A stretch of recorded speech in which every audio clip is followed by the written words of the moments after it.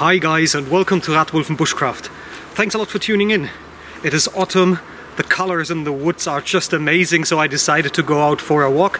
And then I spotted a lot of mushrooms and decided like, hey, let's go foraging. But there's one problem. Where can I put the mushrooms? Because I didn't take a backpack with me. Well, that means crafting time with simple tools like a Swiss Army knife and a pair of gloves. Let's get out into the woods and craft a basket made from bramble. I'll show you how it's done. Let's go!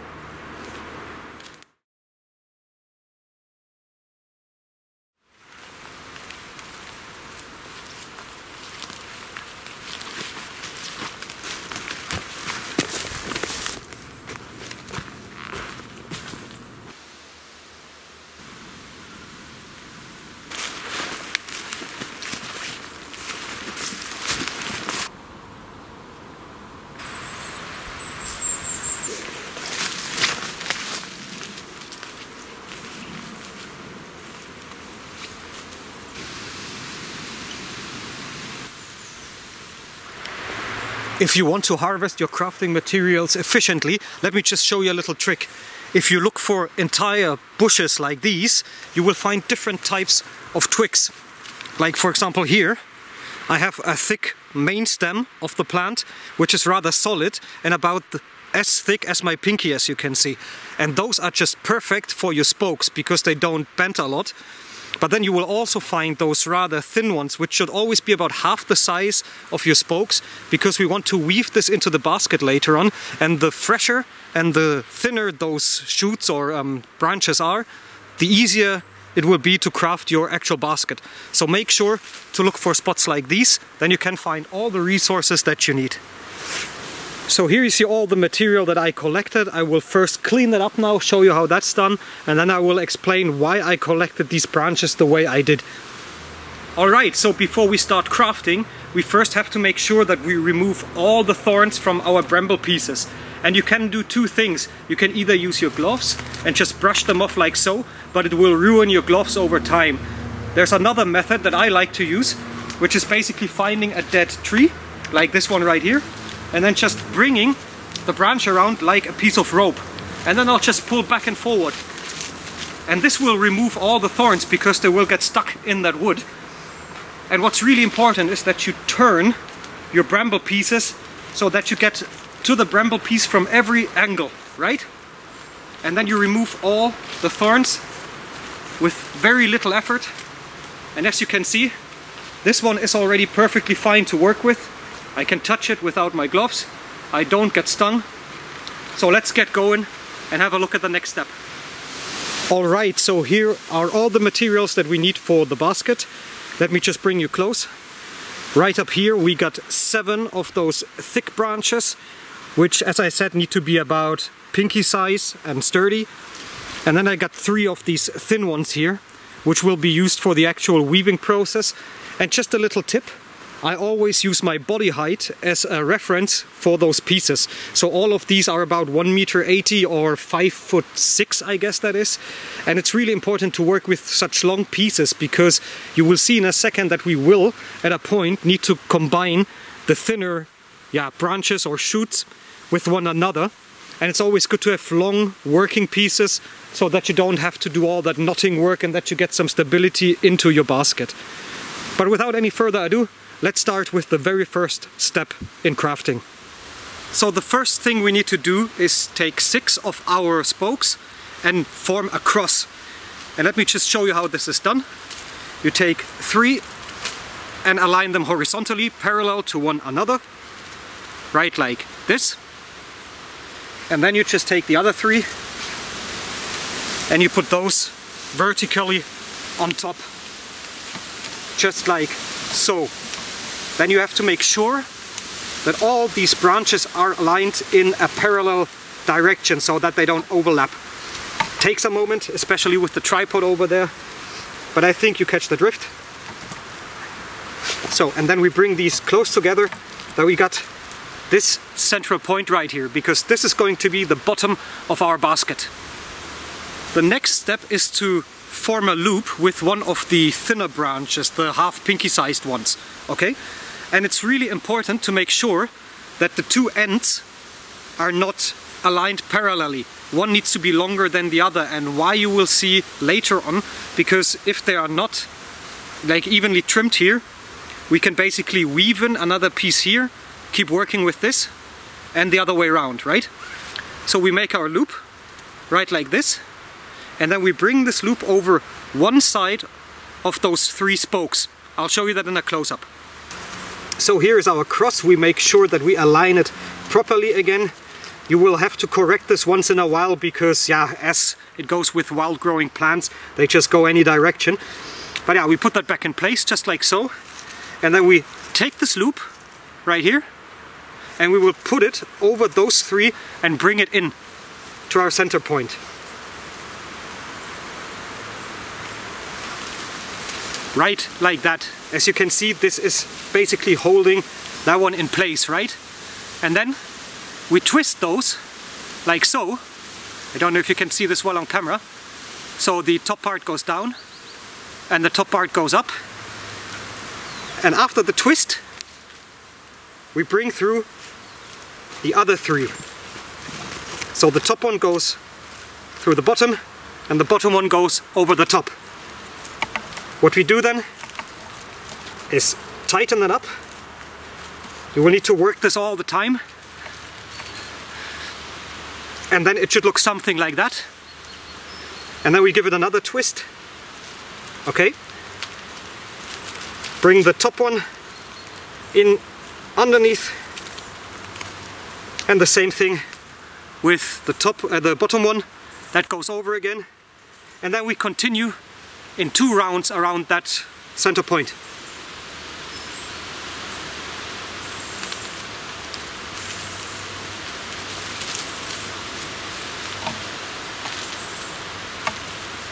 Always make sure to tighten up everything you do here.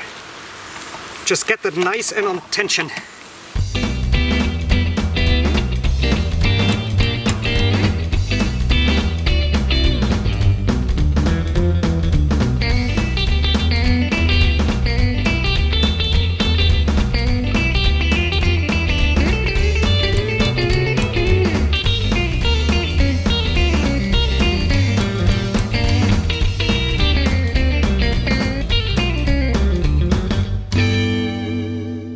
Alright, so after 2 or 3 wrappings, we will have our basic framework with the bottom of the basket right here. And now comes a little trick, because we need to get these spokes spread out, right? So basically like this, that we will form a wheel. And we use the exact same technique as we use right now with the twist, but then we just use 1 spoke at a time. So I'm doing a twist, right? Just like so. Bring in the closest spoke. Tighten that up, give it a turn, bring in the next spoke, give it a turn, pull it tight, bring in the next spoke, and as you can see, this already starts to spread out. It's basically feathering out into different directions, and that's exactly what we want. What you're gonna do, you're just gonna continue with about 2 to 3 more wrappings of that. I will do this now off camera and then I will get back to you in a second, alright? So now we've reached the point that I was mentioning before. This working end, as you can see, is getting way too short. So in order to continue, we need to make sure that this one is longer than that, right? And then we just bring in another working piece, align that parallelly, as you can see, and just treat this as 1 string and continue with the twisting. That will just lock in place automatically. Again, take the thin end, put it in here, and continue with both of them as if they were one. Twisting.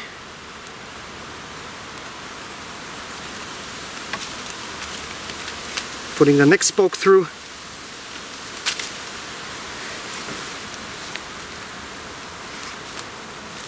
Tightening it up, twisting again. And now I lost this. This just happens. Make sure you bring this back in and just tighten it up in one of the wrappings you did earlier. It's a tiny tip, so if I bring that in like so, it will stick in place.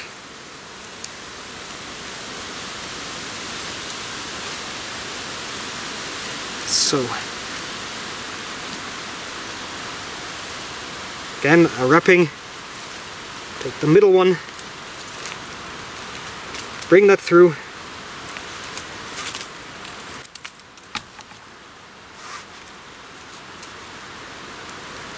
twist again, just like so, bring in the third one.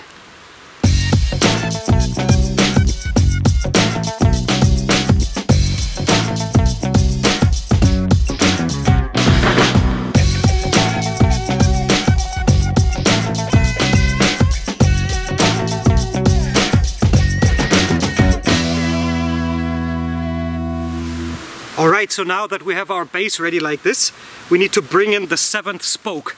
And why will become apparent in a second.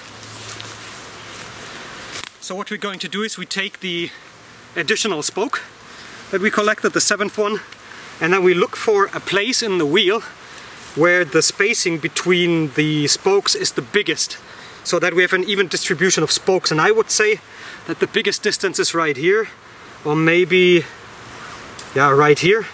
That looks better. So I'm taking that spoke, right, and I'll just push it through the weavings from before. You don't really have to work very precisely here, just make sure that the spoke really sticks inside, yeah, those wrappings that you did before. For example, right here we can push it through here again, so now that locks into place and we got an additional spoke right here. We then continue with the same technique that we had before and do another wrapping with a twist per actual spoke. Alright?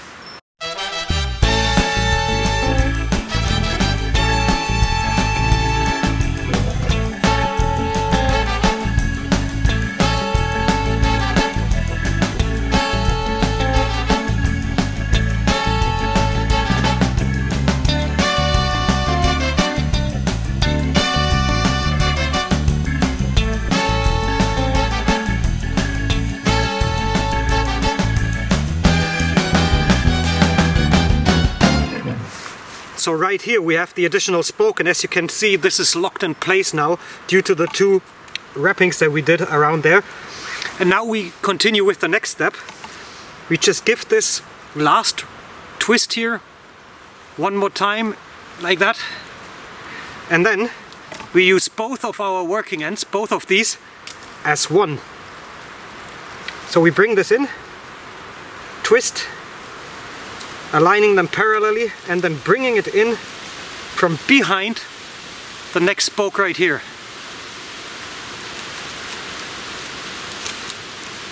So like this. And then we bring it on top over the next spoke right here, and underneath the 3rd one, and over the 4th one, and so on. And as you might already picture, now this comes in handy, the 7th or the odd number in here in your basket. You can also do a 9th or like 17th, it's totally up to you. But you need an odd number of spokes, because once we go around here, the pattern will invert, as you will see in a second. So, over and under. Always make sure to tighten that up for as much as it's possible. Over again. Under, over,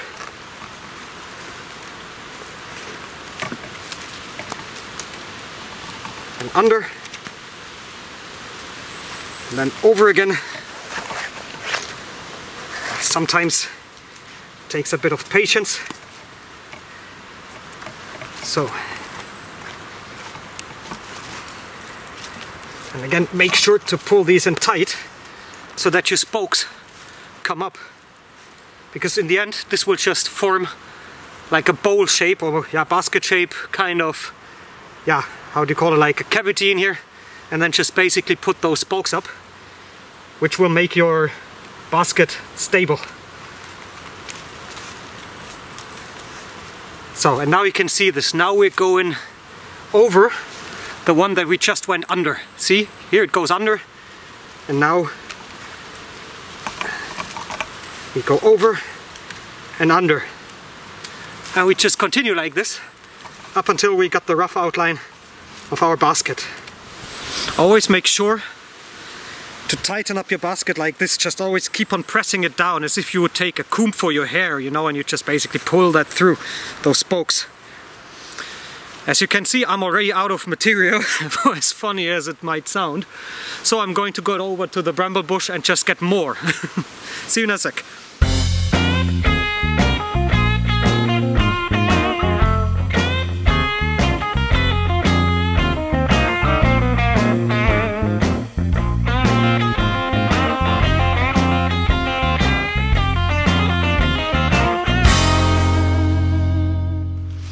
As you can see, the basket is taking shape. It might be handy to work upside down so that the spokes just drop down naturally and that you just need to follow them around. I'm gonna finish that up and then we get to the final step, alright?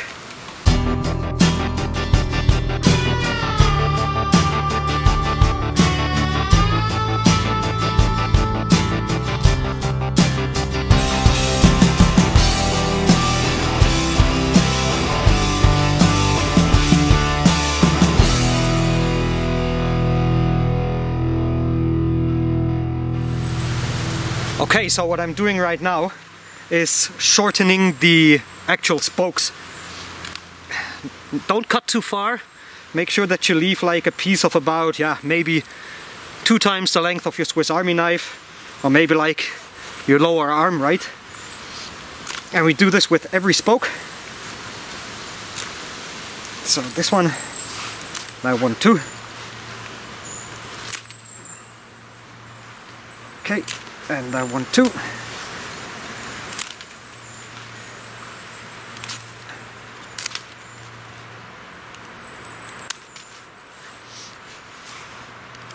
Okay, great. So as you can see, we have our spokes all standing up right now. And I'm just gonna position the camera on the other side to show you how we finish this project. Okay, so let's first bring our spokes back into the position they were. And as you can see, sometimes working ends come loose, so make sure you just put them back in before they get out of your weaving. So that one goes here, that one's supposed to be further up, so that one's here. Okay, so what we're going to do is we work the spokes by going from one to the next one, just laying it over and bending it outward. If you can see this. Again, over and outward. Then we take the second one and do the same thing with the third. We go over and then outward. The third one goes to the fourth one. Fourth one to the fifth one. And then it should look somewhat like this. So those were your working ends, right? And again, just in the close-up. So this is our spoke. Over the next one, as you can see right here, and bending it outward.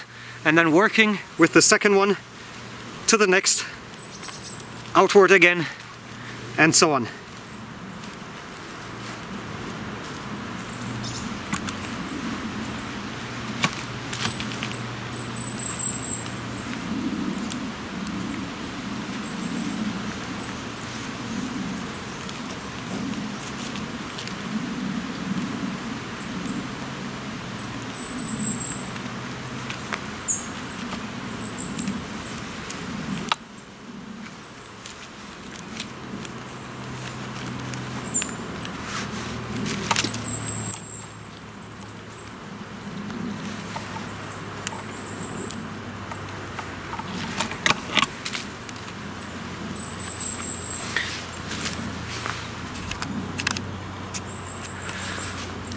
Once we got all the way around to our final spoke right here, we just take this, bend it over the last one right here, and then we just lead it underneath the one that we used in the beginning. right here. If you want to secure this twice, no problem, you can go through the next spoke too, just like that. And now all of this holds in place. We can do a bit of correction here, as you can see. And now the final thing we need to do is cut our spokes right here at the ends.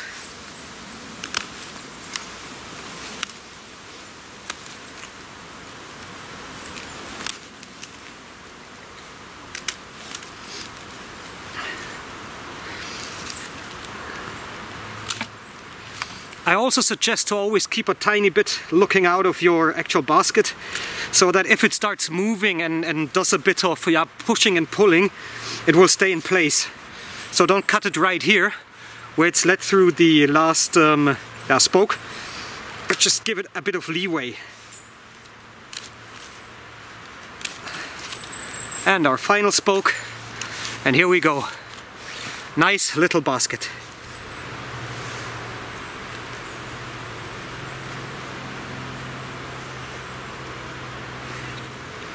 Alright folks, so here's the final result. As you can see, it doesn't particularly win a beauty pageant, but it definitely does what it's supposed to do. It needs to contain mushrooms in my case. If you go out foraging, maybe you want to put in some nuts or some chestnuts or whatever comes to mind, right? And now I'm just going to apply a handle. There's a pretty simple trick to that too. You just take another thin twig from the bramble bush and then you just weave it right in here in the sides, right, and just wrap it a couple of times, and then you got yourself a handle. I'll show you the final result in a second. Okay, so to finish the basket, I'll just make sure that the end pieces of my handle are soft, so I'm just pressing it like so and work it a bit, because I want to just use simple overhand knots to tie them up here after I wove them through a couple of times. So I make sure that my handle is coming out here, right? So I pull it through the other side, give it a twist, come back in through another weaving, just like so. And now I'm going to tie this up just with a simple overhand knot. Maybe you want to make two, it's all up to you. And yeah, as you can see, I can lift my basket now. This is the final result. Not beautiful, but definitely functional. Alright folks, so this is it. A nice and neat little bramble basket that I can use to go forage some mushrooms. I hope you liked this video. If you did, please make sure to give it a thumbs up. Please make sure to subscribe to the channel if you're not a subscriber yet. And yeah, above all, give this a try yourself and tell me about your experiences. Did you ever craft anything like that? Drop a comment below. Didn't you do it and don't you know where to go? Drop a comment too. Ask me questions. I'm glad to help you out. And yeah, up until the next video, I say happy crafting, enjoy your days outdoor, and up until then, bye bye. See you in the next video. If you want to support my channel, please consider becoming a Patreon. You can visit my Patreon page on www.patreon.com/Rathwulven-Bushcraft. A link to my Patreon page will also be posted in the information box below. Thank you in advance.